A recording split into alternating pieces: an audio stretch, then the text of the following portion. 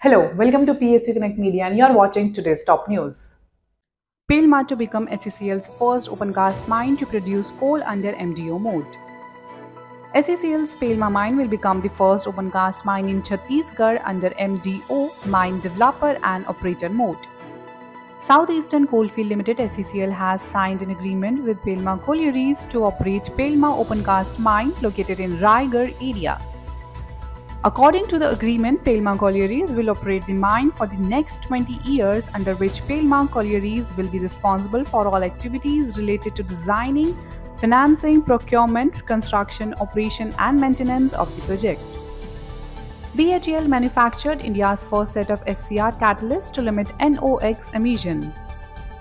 BHEL has successfully manufactured India's first set of catalysts for selective catalyst reactors for limiting NOx emission from thermal power plants. Notably, these catalysts were hitherto being imported, and this is a significant milestone under the Make in India initiative of the Government of India. DMRC transformed Dwarka Sector 14 metro station into a living canvas. Delhi Metro Rail Corporation joined hand with the Nirmal Bharati School, New Delhi to unveil the Forest of Hope mural artwork based on the Varli art form at Dwarka 14 metro station today. Dr. Vikas Kumar, Managing Director of DMRC, inaugurated the artwork. This artwork is a part of DMRC's continuous effort to utilize its premises for the promotion of art, culture and the heritage of India. NCL organizes stakeholders meeting for sale of M-Sand. Northern Coalfield Limited (NCL) on Tuesday organized a stakeholders meet for the sale of M-Sand at the premises of MDI, Central Mining and Training Institute. The main purpose of organizing this meeting was to create awareness among the stakeholders for the sale of M-Sand and to promote the use of M-Sand. India's top gas firm planned to invest Rs 30,000 crore. India's top gas firm and leading public sector undertaking, Gas Authority of India Limited, is planning to expand its petrochemical capacity, and for that the company is looking to invest Rs 30,000 crore for the next 3 years. Shri Sandeep Kumar Gupta, Chairman and Managing Director of GAIL, stated this while addressing the shareholders at the 39th Annual General Meeting of GAIL India Limited.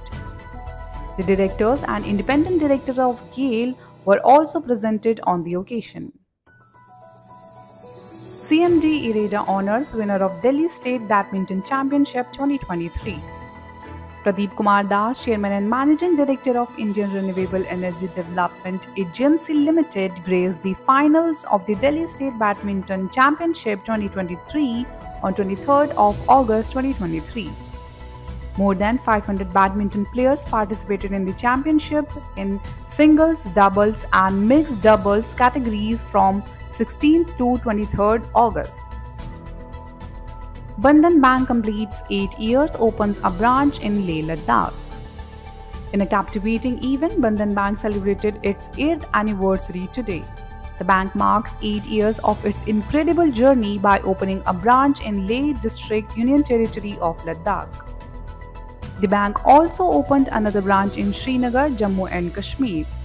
With the launch of new branches in Leh and Srinagar, Bandhan Bank is now present in 35 out of 36 states and union territories, serving more than 3 crore customers through a strong network of more than 6,100 banking outlets across the country. NLCIL Inc. pact with AAI will provide CNS ATM services. NLCIL Inc. pact with Airport Authority of India on 21st of August at Chennai for the provision of communication, navigation, surveillance and air traffic management services. To enable the air operation, NLCIL and AAI will join hands through another MOU for entrusting operation and management of airports to AAI shortly. Thanks for being with us. Like, share and subscribe by clicking the subscribe button, and if you want to say something, kindly put your comments down. Thank you.